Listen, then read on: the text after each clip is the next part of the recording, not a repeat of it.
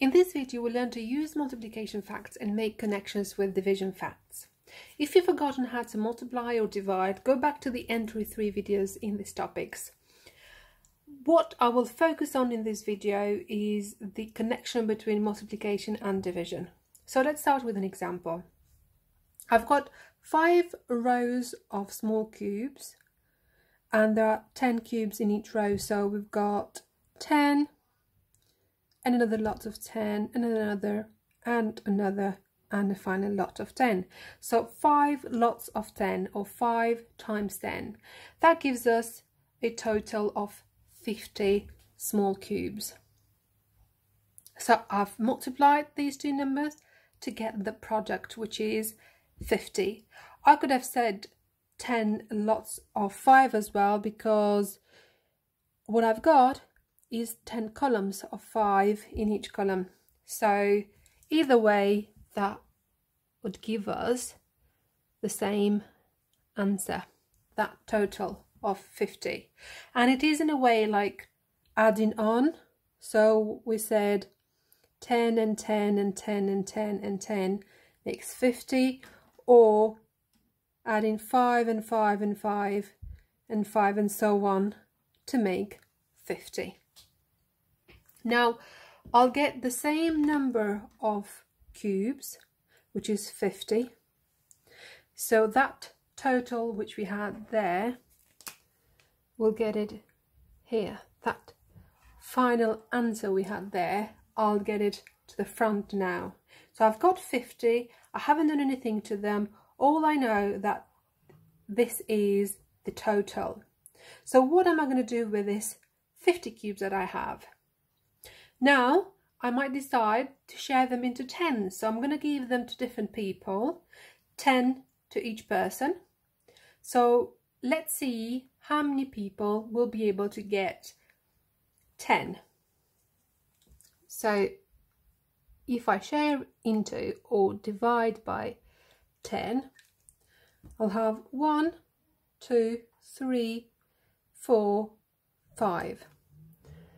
So the answer is 5. Or I could get this 50 and share it into 5s. So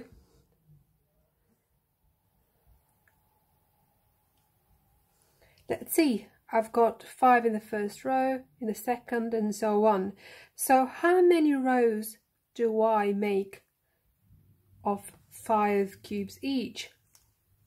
So there is 1, 2, 3, 4, 5, 6, 7, 8, 9, 10. So what this tells me is that multiplication and division are opposites of each other. So we started with 5 times 10 and it gave us 50, or 10 times 5 and it gives us 50, that total, that bigger number over there. Now that bigger amount has been shared into 10s or divided by 10, and it gave us 5. So what I'm doing is reversing this process here. I got 50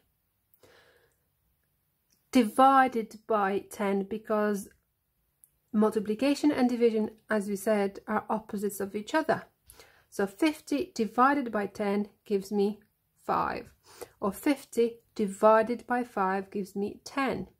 And that is what's happened. Or if I reverse this, so we know that multiplication is the opposite of division. So I go 5 times, so instead of division I go times. 5 times 10 gives me 50. 10 times 5 equals 50. So how does this help us? Let's say if I do 12 times 6, so work it out. So I will go 6 lots of 2 is 12, so 2 down and 1 carried over. 6 times 1 is 6 and the 1 is 7. So I've got 72 as my total. Now I can reverse that process to check that I've got this calculation right. So I go, right, this is the total, 72. if I divide this by 6, does it give me 12? So again, doing the reverse. And let's see. So how many 6s fit into 7? That is 1, and there is 1 left. How many 6s fit into 12? That's 2. So that gives me 12. That proves that I did the calculation right. Or if I start with division, let's say I've got 540 and I need to divide it by 4. So let's do it. How many 4s into 5? That's 1. And we have 1 left. So how many 4s into 14? That is 3, because we've got 12. And then 5s into 20, there's 5 of them. So 135 is the answer for that. But how can I make sure I've done the calculation right? So I do the opposite now. I've got 135 times 4. So 4 lots of 5 is 20. 0 down and 2 over.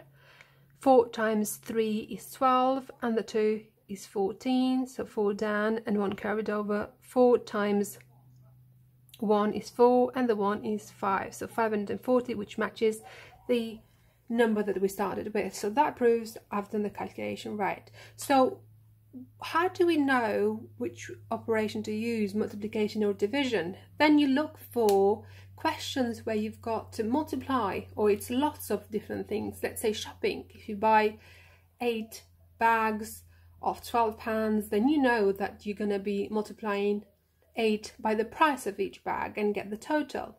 Or if you've got a budget of £100 and you want to buy as many books as possible, or as many, let's say, frames as possible, picture frames as possible. If one picture frame costs £5, then you've got to divide that 100 by 5 to get how many picture frames you can buy in total, or whatever you're buying.